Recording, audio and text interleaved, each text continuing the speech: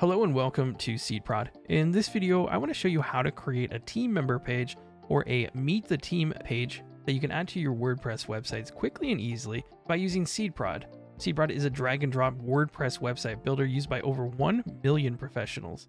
So to start, you can head over to seedprod.com or you can click the link in the description below and you can click on Get SeedProd Now and select the account that makes the most sense for you. In this video, I'm going to be using the Pro version. I'll add a link to a video in the description below on how to install SeedProd if you need help with that.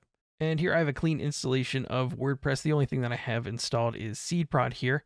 And we can see SeedProd in the side menu, and we're going to go to Theme Builder. The first thing I want to do is add one of our template kits. This will give us a website that we can quickly import into our WordPress.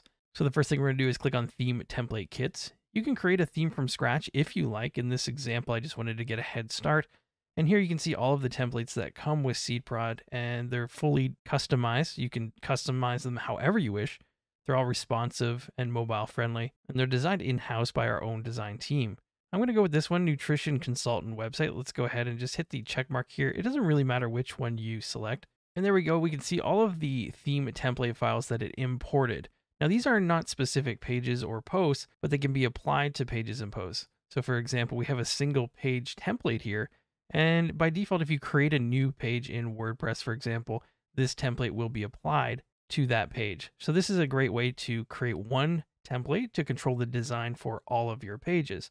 It does look like there's some custom layouts here for the About Us and Contact Us page. The first step before continuing, you want to make sure that the SeedProd theme is enabled here. You get in the top right corner.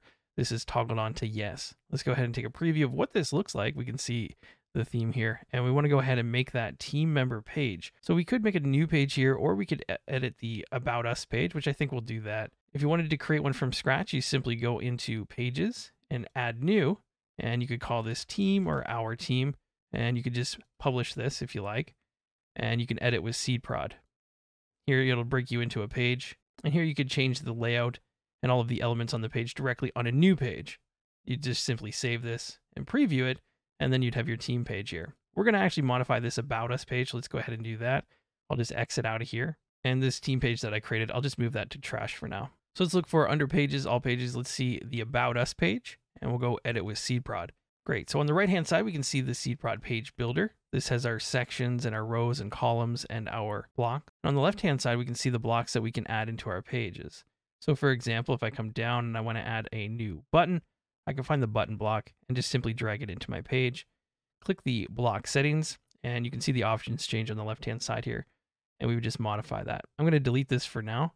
I'm going to scroll down, and we're going to add our team page down here somewhere. So there's an About page here, and this looks like it's about one person specifically. I'm going to go ahead and just delete this whole section, and I'll just leave this here for now. I'm going to create a new section, and we'll add some rows in here. I think we'll do maybe 3 wide. Let's go ahead and do that. And I'll drag this section up above the other one here. So we'll have the quote here on the bottom. Great, now that we have 3 columns, I'll add the team block. To get back to the blocks, we'll just hit the icon up here, and I'll search for team. On the left-hand side under advanced, we can see the team member block. I'll just drag that into this column. Now we can hit the block settings here to modify this and customize it however we wish. So there's a lot of white on the page, so I think the first thing that I want to do is add a border around here so we can get an idea of the spacing between each element, since we're going to have 3 beside each other. So the first thing, let's go under advanced, and we're just going to kind of skip ahead here a little bit and come down to border. And I want to add a border width of 1, and we'll add a border color. And I think maybe we'll go with this darker pink color, this peachy color. And now we can actually see the box outline that we're working with. I think because the image might be rounded, let's go ahead and add a border radius of 10 pixels, and we can see a little bit of curvature on that as well. And we can see that it's actually touching. So if we come under spacing, we can add some padding here. I'll go maybe 20. And I think that's pretty good. Great. Now we can come back to the content tab here on the top left. And now we can actually modify the content inside here. So the first thing is the image. This would be the image of your team member. So you could click on use your own image, and then you could just simply upload the photo of that team member and select that to use it. For this example, I'm just going to use a stock image since I don't personally have a team that I can add in here. And then I can just do a quick stock image search. Okay, great. Now that I have my image, you can add the alt text if you want. This is usually for e-readers or possibly certain search engines that use it. We have the width here, and we have the image position. I think we should change the position first. Right now, the image is on the top. We can change that to the left if we wish, or to the right.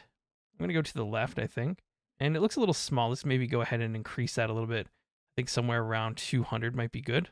And if we come down, we can change the name here. I'll just change that quickly. Of course, you would change it to whatever makes sense to you, the person's name. And we have the title tag here. So we probably have an H1 up here for the headline. The next headline on the page would probably be an H2. So I'll just increase that a little bit from an H3. We have the alignment. I like it centered. We have the designation, which would be the job title. Right now it's CEO. So we can turn that on or off, and you can update that if you like. We have the alignment for that as well. And we have a little bit of a description here, so you can hide that or show that if you like. I'll show it, and then you can upgrade the text here. Great, so we're done with the general information. Let me just minimize this, and we can open the image area. Now this is the shape, it's rounded. Default is just the sharp corners here. We have rounded, which is what we used. We have circle, and we have custom, where you can change the image border radius for each corner. I think rounded is fine for this example. Next, we have the separator. This is what's right in between the name and the designation. We can change the position to below name, below designation, below description. I like where it is right now. I think I might actually change that to below designation, so it puts the title with the name and then the description underneath that. You have the width here, which I might actually bring down just a little bit. And we have the style, solid, dotted, or dashed. I'll go with solid. And the thickness, I think I'll go with 5. However, I will change the color of it. Maybe we'll do a matching kind of peach pink color with the background here. And I think that looks pretty good. You can change the alignment there as well if you like. Let's come back and I'll go to the social icons. So here you can decide to show them or not. So here I'll turn them on. For right now there's Facebook and Twitter. You can add a new item and then select the icon for that. So maybe this person has a YouTube account. You could select that and you can see the new icon here. You can give it a title. I'll just call this one YouTube, and you can put the link right here to that channel. You can customize the background and icon color for each one. Or if you come down in this section, you can change the width, the icon padding, background color, and the icon color. For the icon color, I might actually change this to the matching dark color that we use for the border, just so it doesn't pop off too much, but it's still noticeable. We also have the shape here, but you won't notice these unless you set a background color. So you can select a background to go behind the icon if you like, but I think it looks good how it is currently. Great, now that's all of the options for the content tab. We can come back to the advanced, even though we already were here for a second. You can check all the styles for the typography, designation, the name, color. You can fully customize everything here. Again, we have the spacing here, and I think we put 20. We could actually try 10. That might actually be a little bit better. And here we have the border again that we did. We did 10 border radius on the corners and the color. I think that looks fine. We have a background, which we didn't add, so you could put maybe a light gray or darker color if you like, and you could play with that if you wanted. I'm just going to leave that for white for now. If we minimize that, we have the attributes here. You can put a custom class for your CSS if you know what you're doing with that. Or you could use the CSS ID if you want to add some custom JavaScript or connect your CSS to that as well.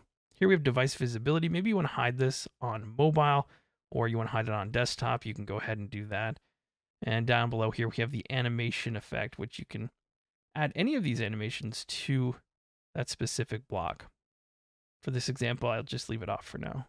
Great, once you're happy with that, you could go ahead and click the duplicate block, so you don't have to do all this over again. And we could just drag this over, and now you have a second one.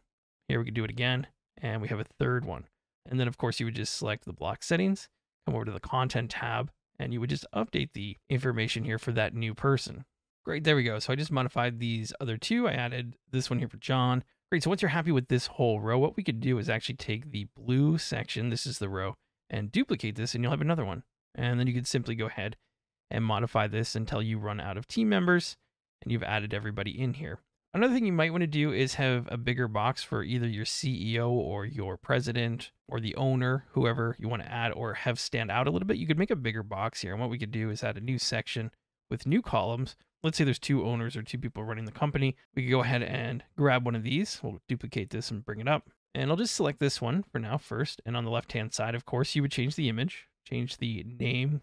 Let's go ahead and change the position of the image. I'll put this actually on the top this time, and we'll make this a lot wider.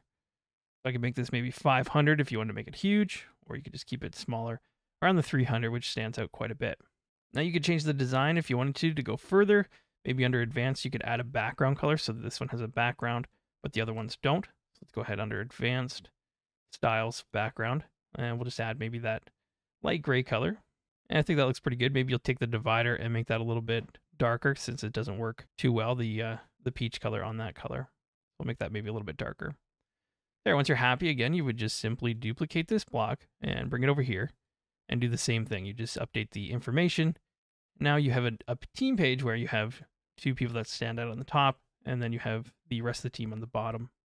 And there you go. Once you're happy with everything, we can go ahead and just simply save this, and we could do a little preview, and we'll go to the About Us page. And there you go. You can see the page that we added. You could add way more to this page if you like. You have full control over the design, but this is a great way to showcase your team members and for people to get to know them. And the text here for the description, you can add a lot more. You can add paragraphs of text if you wish, whatever you'd like to do. And that's how you create a Meet the Team page quickly and easily by using SeedProd with our drag and drop builder. If you found this video helpful, please like the video, subscribe to the channel, and check out these videos for more help on how to use SeedProd and see what it can do for your small business or personal projects. Thank you so much for watching, and I'll see you in the next video.